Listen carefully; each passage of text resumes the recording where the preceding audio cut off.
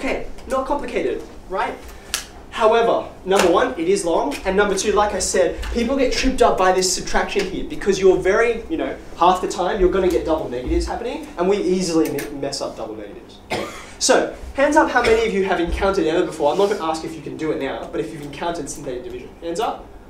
Okay, very small number. All right, that's fine. There's a good reason for that. Synthetic division is not in the syllabus, okay?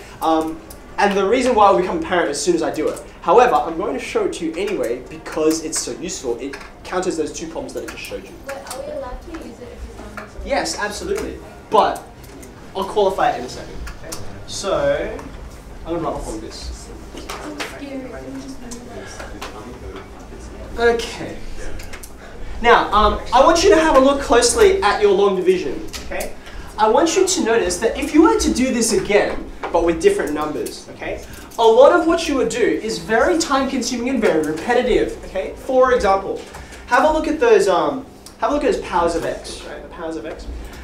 You know you're always going to get the same thing on every column. I mean, that's kind of the point of the columns, right? You've got all the x cubed terms here, all the x squared terms there, all the x terms, and so on. You just have to write them. But they're always climbing down a power. Do you notice that? Just like up here, you climb down from hundreds to tens to ones, like that's what you're supposed to do. Here, you're climbing down from x cubes to x squareds to x's to constants. Okay? So you're always going to write the same thing every time. You're always going to end with a constant. The second last one will always be an x. The third, and so on. Okay? So being that you're getting that same predictable pattern, the thing that really matters is actually these numbers, right? Like 1 and -1, or 2 and -2, or 5. It's the coefficients that really matter. Does that make sense? Oh. So therefore, I can save myself a whole lot of time by writing just the important parts of the division, namely the coefficients. Okay? So here's the way I'm going to do this. I'm going to write a division sign, but to distinguish what's going on, I'm going to write it upside down. Okay? It is a slightly different process.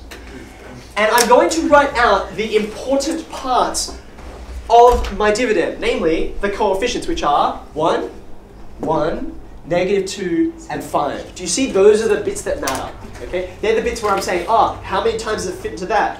Multiply, subtract. Yes? However, how do you know that the number you're dividing by is always going to be to the power of like? I'll get to that. I'll get to okay. that. So what I've got here is 1, 1, -2, 5. Okay? Now, I will explain that when I explain why this method is not in the syllabus and why I'm going to teach you anyway. Okay? Alright, now that was the first thing. There's a time saving I'm immediately going to get by not having to write x cubed, x squared, x, etc. Okay? The other thing that I pointed out was, it's hard because you've got all these subtractions happening. And as soon as you have a negative there, you're subtracting a negative, so you get the double negative, and people mess it up. Okay? So in order to counter that, all of these subtractions happen from this number. Right? Did you notice that? Okay, you get this, goes over here. That's what makes the minus x squared. It's what makes the minus 2x, and so on. Right? So if this number were opposite in sign, then I wouldn't subtract it.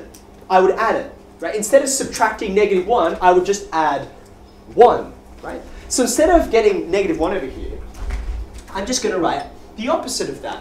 Okay? Another way of saying it is I'm taking the 0 of the divisor, or the root of the divisor. Right? The root of this is 1.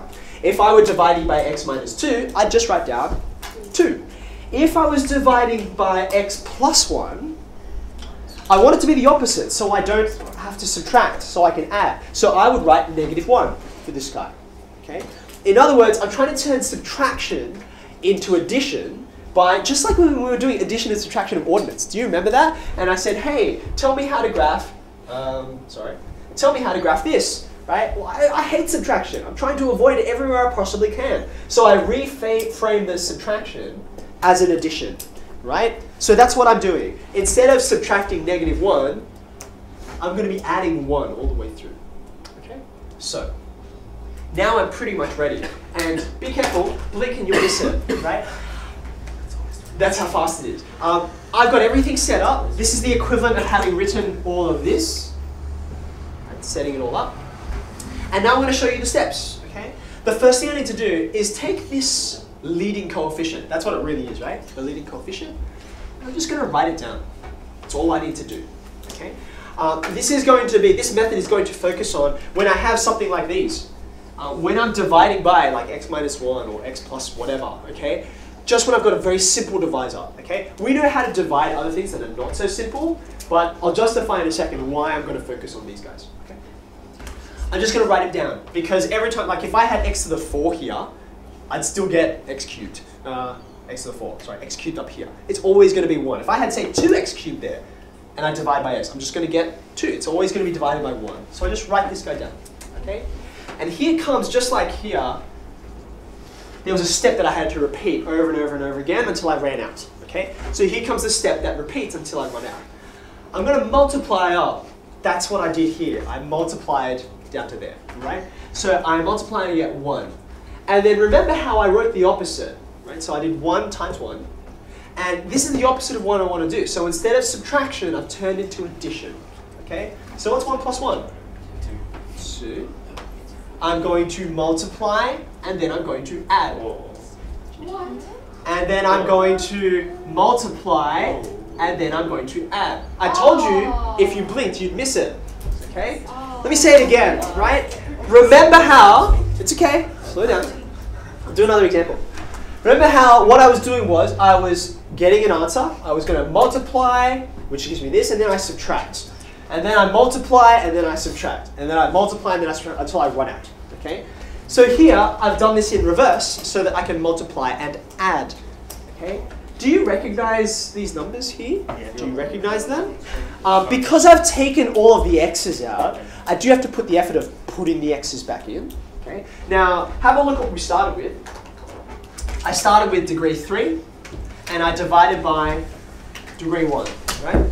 So when you deal with index laws, you know when you do degree 3 divided by degree 1, you should end up with degree 2. You should end up with a quadratic of some kind.